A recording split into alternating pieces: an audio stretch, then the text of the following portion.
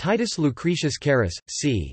15 October 99 BC, c. 55 BC was a Roman poet and philosopher. His only known work is the philosophical poem De Rerum Natura, a didactic work about the tenets and philosophy of Epicureanism, and which is usually translated into English as On the Nature of Things. Lucretius has been credited with originating the concept of the three-age system, which was formalized from 1834 by C. J. Thomson. Very little is known about Lucretius's life. The only certain fact is that he was either a friend or client of Gaius Memmius, to whom the poem was addressed and dedicated. De Rerum Natura was a considerable influence on the Augustan poets, particularly Virgil in his Aeneid and Georgics, and to a lesser extent on the Eclogues and Horace. The work virtually disappeared during the Middle Ages, but was rediscovered in 1417 in a monastery in Germany by Poggio Bracciolini, and it played an important role both in the development of atomism. Lucretius was an important influence on Pierre Gassendi and the efforts of various figures of the Enlightenment era to construct a new Christian humanism.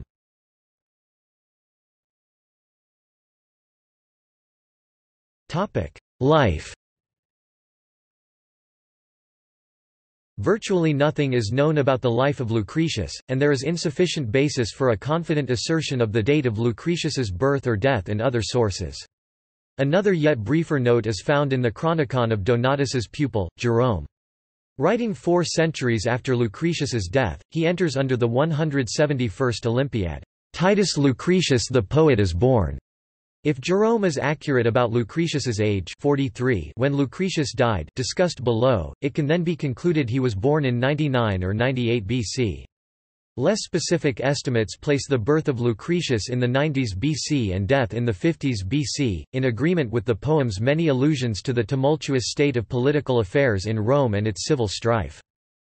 Lucretius was probably a member of the aristocratic gens Lucretia, and his work shows an intimate knowledge of the luxurious lifestyle in Rome. Lucretius' love of the countryside invites speculation that he inhabited family-owned rural estates, as did many wealthy Roman families, and he certainly was expensively educated with a mastery of Latin, Greek, literature, and philosophy. A brief biographical note is found in Aelius Donatus's Life of Virgil, which seems to be derived from an earlier work by Suetonius. The note reads, "The first years of his life Virgil spent in Cremona until the assumption of his toga virilis on his 17th birthday, when the same 2 men held the consulate as when he was born, and it so happened that on the very same day Lucretius the poet passed away."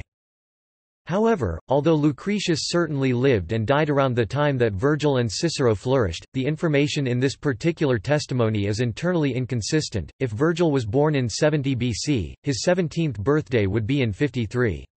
The 2 consuls of 70 BC, Pompey and Crassus, stood together as consuls again in 55, not 53. Another yet briefer note is found in the Chronicon of Donatus's pupil, Jerome. Writing 4 centuries after Lucretius's death, Jerome contends in the aforementioned Chronicon that Lucretius was driven mad by a love potion, and when, during the intervals of his insanity, he had written a number of books, which were later amended by Cicero, he killed himself by his own hand in the 44th year of his life. The claim that he was driven mad by a love potion, although defended by such scholars as Real and Catan, is often dismissed as the result of historical confusion, or anti-Epicurean bias. In some accounts the administration of the toxic aphrodisiac is attributed to his wife Lucilia. Regardless, Jerome's image of Lucretius as a lovesick, mad poet continued to have significant influence on modern scholarship until quite recently, although it now is accepted that such a report is inaccurate.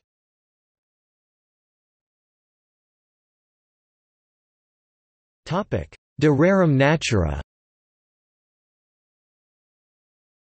His poem De Rerum Natura, usually translated as On the Nature of Things, or On the Nature of the Universe, transmits the ideas of Epicureanism, which includes atomism and psychology.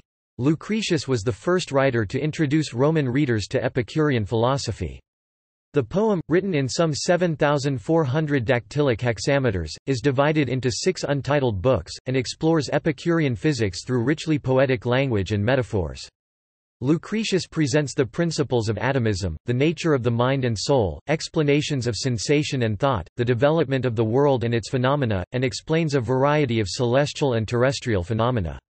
The universe described in the poem operates according to these physical principles, guided by fortuna, chance, and not the divine intervention of the traditional Roman deities. Within this work, Lucretius makes reference to the cultural and technological development of man in his use of available materials, tools and weapons through prehistory to Lucretius' own time. He specifies the earliest weapons as hands, nails and teeth. These were followed by stones, branches and, once man could kindle and control it, fire. He then refers to tough iron and copper in that order, but goes on to say that copper was the primary means of tilling the soil and the basis of weaponry until, by slow degrees, the iron sword became predominant. It still was in his day, and the bronze sickle fell into disrepute as iron plows were introduced. He had earlier envisaged a pre-technological, pre-literary kind of man whose life was lived in the fashion of wild beasts roaming at large. From this beginning, he theorized, there followed the development in turn of crude huts, use and kindling of fire, clothing, language, family and city-states. He believed that smelting of metal, and perhaps too the firing of pottery, was discovered by accident, for example, the result of a forest fire.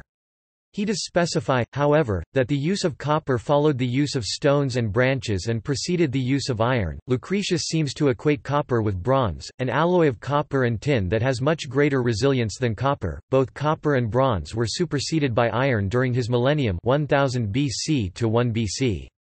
He may have considered bronze to be a stronger variety of copper and not necessarily a wholly individual material. Lucretius is believed to be the first to put forward a theory of the successive usages of first wood and stone, then copper and bronze, and finally iron. Although his theory lay dormant for many centuries, it was revived in the 19th century and he has been credited with originating the concept of the three-age system, which was formalized from 1834 by C. J. Thomson.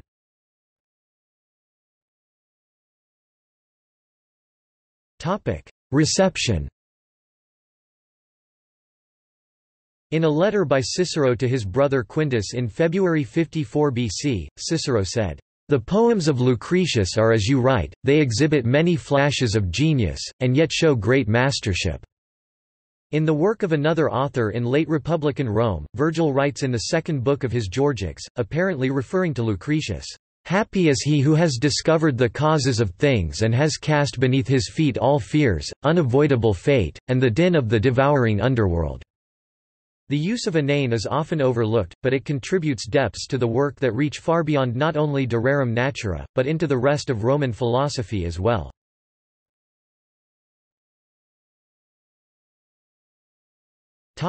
Natural philosophy.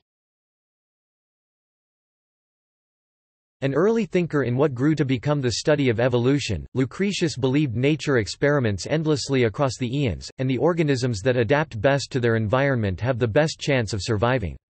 Living organisms survived because of their strength, speed, or intellect. In contrast to modern thought on the subject, he did not believe that new species evolved from previously existing ones and denied that modern animals, which dwell on land, derived from marine ancestors. Lucretius challenged the assumption that humans are necessarily superior to animals, noting that mammalian mothers in the wild recognize and nurture their offspring as do human mothers.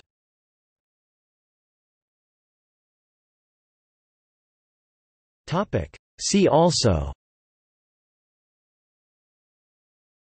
The Swerve, How the World Became Modern, a Modern Historiography by Stephen Greenblatt. List of English translations of De Rerum Natura. Notes